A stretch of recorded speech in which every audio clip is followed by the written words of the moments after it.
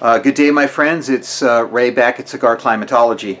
Today, or real quick, we're going to go over some of the items necessary to install and finish one of my CigarClimatology kits.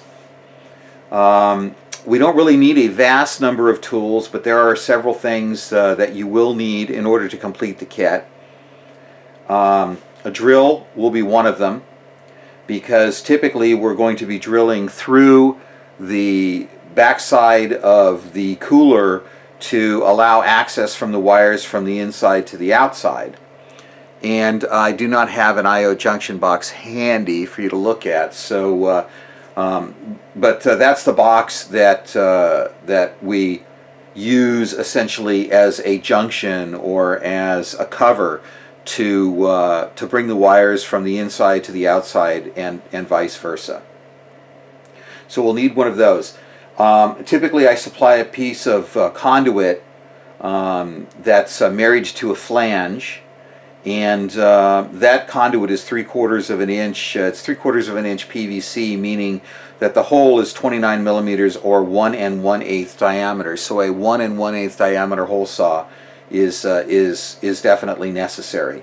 That is, of course, unless I use a smaller piece of conduit, which is something that I might tell you about, or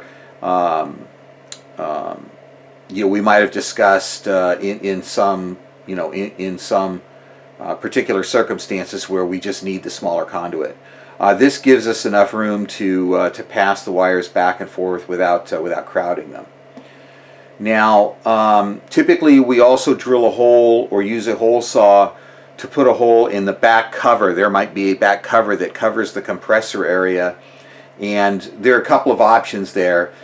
We can either remove the cover completely, or what we can do is we can drill a hole through those. Now again, I like to have plenty of room to work, so typically I supply this bushing for that hole, and this would keep the wires from getting chafed against the very thin or very sharp metal, so that they don't short out. And if that's the case, what we use is this 1 3/8 35 millimeter hole saw. That will go ahead and fit this bushing just fine. Now, again, you don't necessarily need to get both of these hole saws, or if I understand some people in some countries have these are extremely expensive or difficult to find. You can go ahead and look, and if they're really pricey, these are not very expensive for me. Even with a arbor, they're probably around 20 bucks. So if you need me to acquire any of these tools and you need me to supply them in the kit, all you would need to do is let me know. We have a number of nuts and bolts, obviously, in the kit. I use a lot of nylon fasteners, and I do like these socket head type nylon fasteners. This particular fastener, this guy uses a 9/64 Allen head. Okay, so one of those would be useful to you. Now again, a lot of these fasteners, especially the nylon ones, can almost be done finger tight. Okay, usually I don't tighten them to the point where they strip, because of course they can strip. So many times you can just get in there with your fingers and you can undo them. So you don't necessarily need the driver if you don't want to go get it. A lot of the smaller fasteners that I use, let's see if I have something handy. I got a whole box of them here. Here's one. Is a very small stainless steel button head fastener, and that's the same thing. That's also an Allen head, and these guys are a 332 Allen. I use these in a lot of in a lot of instances in the kit to mount items like this to the cooler back. They're very low profile, and rather than Phillips, which sometimes can get difficult to grab in plastic, even though these are a little bit more expensive, and may be a little bit more difficult for you to find a wrench for, especially in another country. These are 332, and I use a lot of these. The nuts whether they are nylon or nylock or have a lock washer attached, etc. Almost all of these are number 8 screws, and the corresponding nut for a number 8 screw is 1132s. Okay, so usually an 1132 wrench of some sort, something like this, will take care of just about all of your needs with the kit.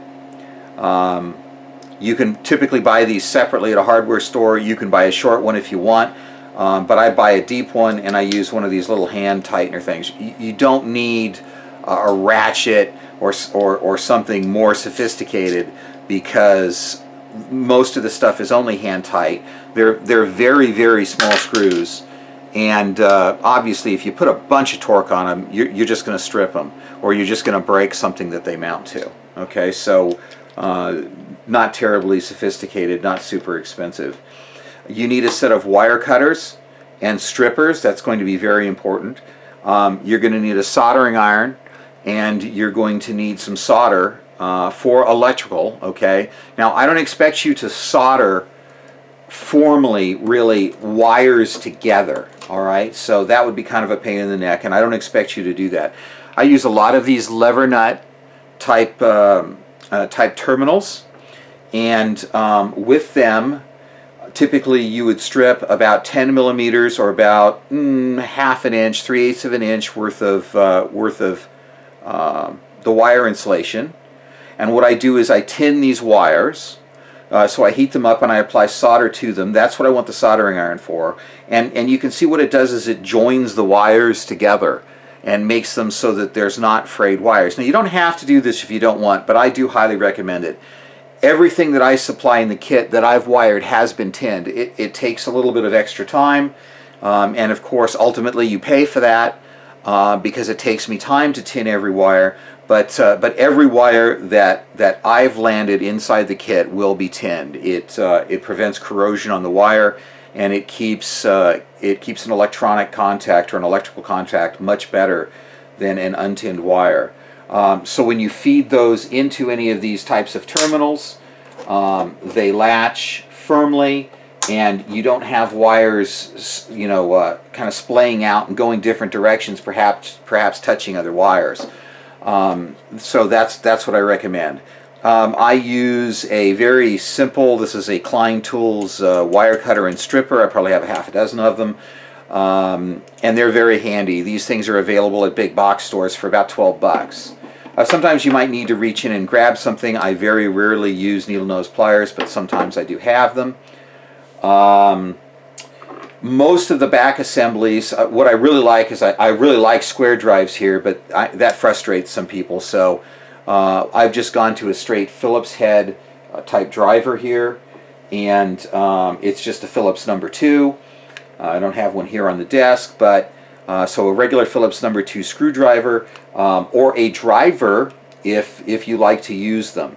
And I do like to use them. I use an impact driver for many things, as you've probably seen in some of the videos, but you have to be very, very careful because you obviously don't want to strip the fasteners. They're very, very quick for disassembling things, and the speed's very important to me. But when assembling, many times I will even use the driver to get it partially in and then tighten the rest of it by hand.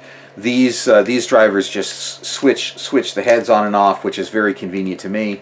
You don't necessarily need anything like that. Again, a regular number 2 Phillips and even a standard Allen wrench or a small Allen wrench set, which might cost you $4 or $5, will typically do for you inside the set or for the kit. Now these I make for you and I supply with the kit. If you've already watched the video about mounting the back, in that video I grabbed a couple of random just random blocks that get left over sometimes from machining things in the shop, and these are nominally 3/4 of an inch thick, so I'll sometimes grab just about anything that will add up to how I want to space something and use it.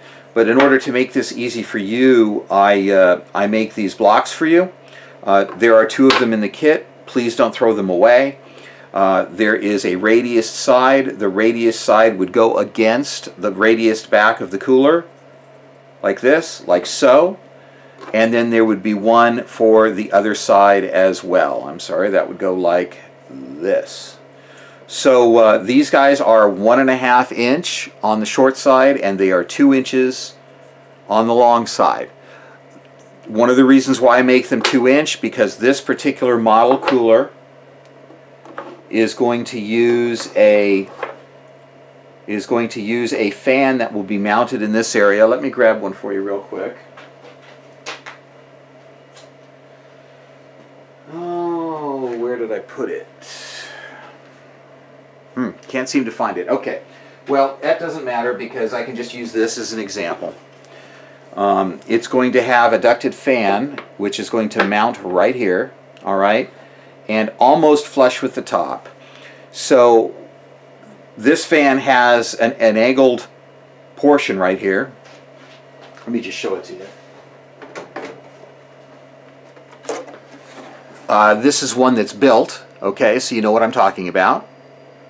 All right, so you can see this angled portion. Well, this angled portion of the duct actually goes pretty much flush with the shelf that essentially conceals the compressor on the back of the cooler. So let me ditch this.